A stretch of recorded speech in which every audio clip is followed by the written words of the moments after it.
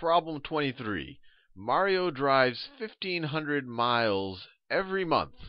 Which line plot correctly represents Mario's total miles driven over a period of 6 months? It's 1,500 miles every month. So this is per month. So every month, after 1 month, he should drive 1,500 miles. And that looks pretty good there. So after another month, it should be another 1,500. Which goes to 3,000, right? After 2 months, he should drive 3,000 miles. So far, choice A looks pretty good. So I'm just going to circle that. Now let's just verify that the other ones aren't describing this. So in choice C, it takes him 6 months to go 1,500 miles. That's not what they said. They said 1,500 miles every month. After 1 month, he only went, I don't know, he only went like 250 miles or 500. I don't know. He hardly didn't. So this is definitely not the case. Choice B. Choice B shows he started off having traveled 1,500 miles and it never changes. So he doesn't travel anymore. So it's definitely not choice B. And then choice D, after 1 month he travels 9,000 miles, which is completely wrong. They said it after per month he travels 1,500 miles. So it's definitely not choice D. So choice A we can feel good about. Let's go to the next page. Next page. All right.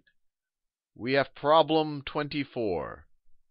The temperature on a mountain peak was 7 degrees Fahrenheit at 6 p.m. By 8 p.m., so 2 hours later, the temperature had dropped to 0 degrees Fahrenheit.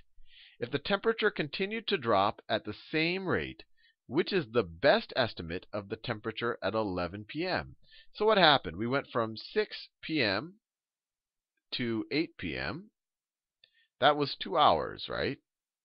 And our temperature went from 7 degrees to 0 degrees Fahrenheit.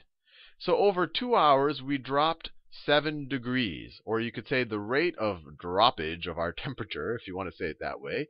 So you could say, 7 degrees. Let me write it this way. 7 degrees for every 2 hours. Or you could say minus 7 degrees for every 2 hours. We're dropping. Or that's the same thing as saying we're going minus 3.5 degrees. Or let me write it this way. 3.5 degrees per hour. That's the rate at which it dropped from 6 p.m. to 8 p.m. Minus 3.5 degrees per hour. So they say, what is the best estimate of the temperature at 11 p.m.? Well, 11 p.m. is going to be another 3 hours after 8 p.m.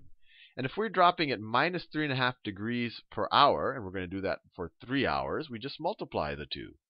So you have, do it over here. You have minus 3.5 degrees, let me write this, degrees per hour, and then times 3 hours, right? That's how long we're going to go from 8 p.m. to 11 p.m. So the hours cancel out if you want to make sure your units work out. But what's minus 3.5 times 3? Minus 3.5 times 3. Well, let's just write it out. So 3.5 times 3. I could put a minus there. We'll worry about it in a second. 5 times 3 is 15. 3 times 3 is 9. Plus 1 is 10. We have exactly one number behind the decimal point. We have no decimals here. So we have one number behind the decimal point in our answer. And then we have a negative times a positive, which is going to be a negative. So from 8 p.m. to 11 p.m., we're going to drop by 10.5 degrees. Now, they say that the temperature was 0 at 8 p.m. So if we drop 10.5 degrees from that, we're going to be approximately at minus 10 degrees Fahrenheit. They say, what is the best estimate? If they said exactly, we would say, oh, minus 10.5 degrees. If you wanted to do this kind of in a hand, you could have done this kind of in your head if you like, but I think it's nice to say, oh, we're dropping 3.5 degrees per hour. 3 hours later, it's going to be a little over 10 degrees, or 10.5 degrees, that we dropped from the 0 degrees at 8 p.m.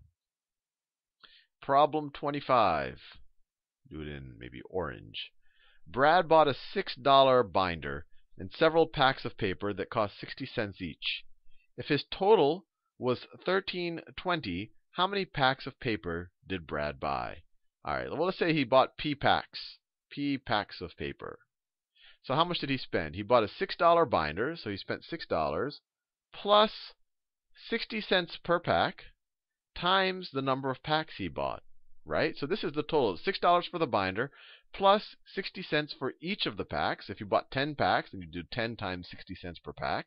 So, but we don't know what it is, so we just leave it as P. And the total cost was $13.20. $13.20.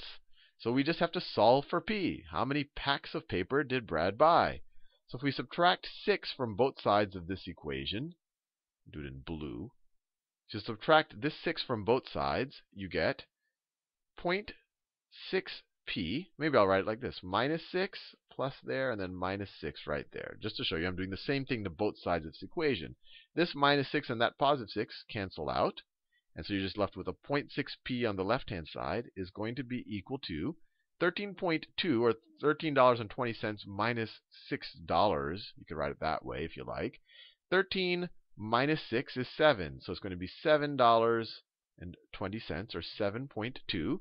And then to solve for p, we just divide both sides by 0.6. So if we divide both sides by 0.6, 0.6, and 0.6, the 0.6's cancel out on the left-hand side, so you're just left with a p.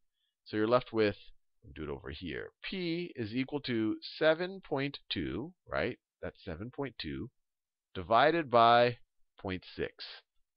So let's work this out. 0.6 goes into 7.2. I'll throw in some trailing zeros. Now, division by decimals. This is sometimes a little bit confusing, but you just have to remember, you take the number that we're dividing into the other number, and you make it into a whole number. So you shift its decimal point, in this case, 1 to the right. So it just becomes a 6. But since you shifted its decimal point 1 to the right, you have to shift this guy's decimal point 1 to the right. So it'll go right there. So 0.6 into 7.2 is the same thing as 6 into 72. Or you could, if you just view this as a fraction, you multiply the top and the bottom by 10. This is the same thing as 72 divided by 6. And that's just exactly what we did here.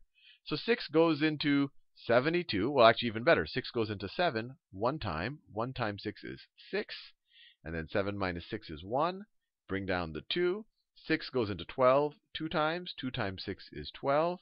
You get a 0. All zeros left, so you get exactly 12 times. And if you know your 6 times tables, you knew that. 72 divided by 6 is 12. So P is equal to 12. He bought 12 packs of paper. Next problem. What is the value of this thing? 3 plus 5 squared divided by 4 minus x plus 1 when x is equal to 7. So let's write it down when x is equal to 7. So this becomes 3 plus 5 squared. So let me just write it out. 5 squared is 25 divided by, and so they want us to do a little bit of order of operations here. So parentheses are the dominant role here. So this thing, 3 plus 25, this is going to be 28. So parentheses take the dominant role here. So this is going to be a 28 right there. And so let me write it down. Parentheses are the most important in exponents, then multiplication and division. And if there's a tie, you go left to right. And then you do addition, and subtraction. So they're clearly trying to make sure that we understand our order of operations. So let's do the things in parentheses first. So this 3 plus 5 squared is 3 plus 25. That's a 28. Then you have an x plus 1. They're telling us that x is 7. So this is a 7 plus 1. So that's going to be an 8. And then we do the division before we do the subtraction. So this becomes 28. Let me rewrite it. 28 divided by 4 minus 8. Minus 8. And so order of operations, we do this first. So 28 divided by 4 is 7. And then we have the 7 minus that 8 right there, which is equal to minus 1. So that is choice B. Next problem. Problem 27. What is the equation of the graph shown below? So we just have to figure out its slope and its y-intercept. In general, these are all in kind of the classic mx plus b form, right? Y is equal to mx plus b, where m is the slope, b is the y-intercept. The slope here are rise over run. For every 1 we run, we rise up 1. Or for a change in x of 1, we have a change in y of 1. So slope is equal to change in y over change in x, or rise over run. We rise by 1 when we run by 1. So it's equal to 1 over 1, which is equal to 1. So m is equal to 1. And in every situation here, our slope is 1. So that didn't help us so far. But then b is the y-intercept, where we intersect the y-axis. And you can see it just from inspection. That's at y is equal to 3. So we look for, so b is 3. So our equation is going to be y is equal to 1 times x, which is just x, plus the y-intercept of 3. So y is equal to x plus 3, which is right there. Let's see, no more problems on that page.